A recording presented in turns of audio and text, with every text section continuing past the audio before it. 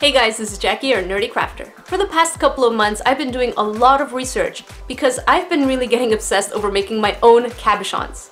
And I really wanted to make copies of those cabochons. And so with a lot of research, I was able to learn how to make my own plastic molds. And I really wanted to share this with you guys. And so for this week's tutorial, you guys learn how to make your very own plastic molds that you can either keep in a really big sheet or cut them up individually. In order to make these plastic sheets, you guys will have to learn how to make something called a vacuum former. The good news is most of the materials used in here are from the dollar store.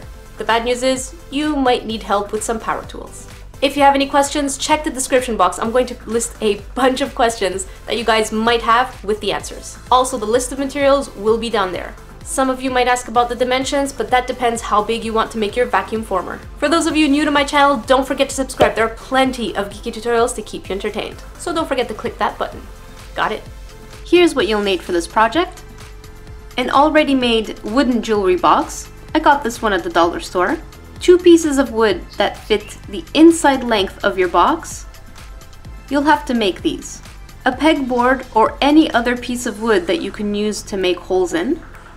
The important thing about this piece of wood is that it fits exactly in your box. A drill hole attachment.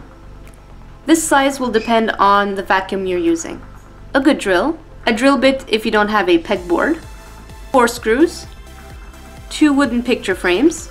Or you can make your own, and they have to be bigger than your box. These pieces are important because they will sandwich your plastic sheet. And 2 C-clamps. If you don't have a pegboard, just take any piece of wood and drill holes into it. Feel free to put 2 boards underneath so that you don't make holes on your table. You need lots of holes to create a good suction. You'll keep drilling until your piece looks like the one I showed at the beginning of this video. Now take your box and you're going to make a hole for your vacuum's rod. Don't center it. That was a mistake. Just put it as low as you can. That's really important. So just put it as low as you can.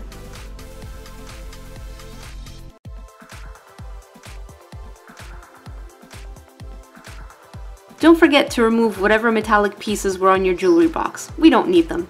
Now what we want is for our hold board to fit exactly evenly on the top part of the box. So what you're going to do is measure the thickness of that piece of wood and then trace it on the inside of the box. Once you have that, you're going to screw the 2 pieces of long wood on each length of the inside of the box. That way your board is resting on them. That's all for the vacuum former. It was quite easy, wasn't it? Now this is how your vacuum former should be set up.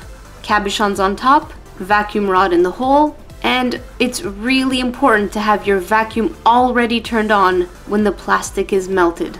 I highly suggest that you use a shop vac, unless your normal vacuum is strong. Then it should work as well. So these are the cabochons I want to demonstrate with. The plastic I'm using is called LDPE, or low density polyethylene. It's about 3 millimeters thick. It cost me about $37 Canadian for a sheet this size from a plastic distributing store. Remember to check the description box for FAQs. Now cut a piece of plastic that is the size of your frame. Sandwich it between both frames and seal it up with your C-clamps. Preheat your oven to bake at 350 degrees Fahrenheit. It'll take about 5 minutes to melt this type of plastic. Feel free to use wooden boards to lift your frame. We want the plastic to melt and sag at the bottom, so you need to give it space to do that.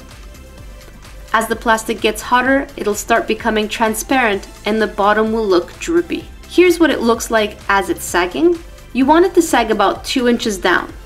That's when you know it's ready. Make sure you turn on your vacuum before placing it. I can't stress it enough, otherwise this won't work.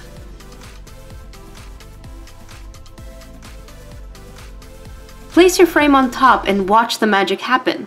Push down quickly so that it captures as much detail as possible.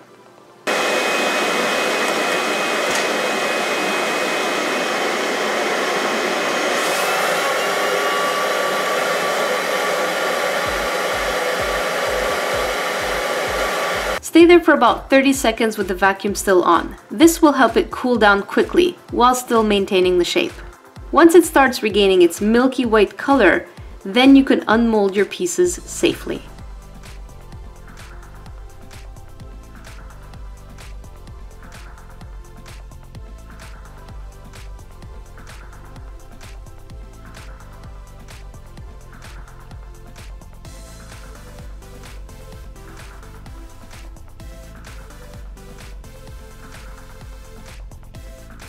Voila! Here's your awesome mold that you can use for clay, resin, soap, or anything else crafty. Here's a trial I made with some quick curing resin, and I'm really happy with Kirby's details. And because the mold is plastic, your resin pieces will be shiny. The candy piece did not fully capture the detail, but that's most likely due to the type of plastic I used as well as the thickness. Experiment and have fun with your new toy. I love this method so much. Not only is it economical, but it opens up a lot of possibility for my own mold making projects. All done! Now, depending on the detail required on your cabochons, you might need thinner plastic.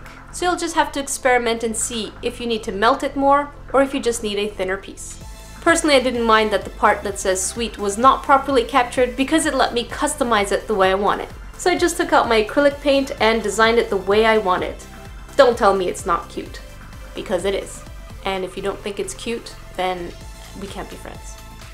Don't forget to subscribe. Equally, add me on Facebook, Twitter, Tumblr, and Instagram. Until then, I will see you guys next week.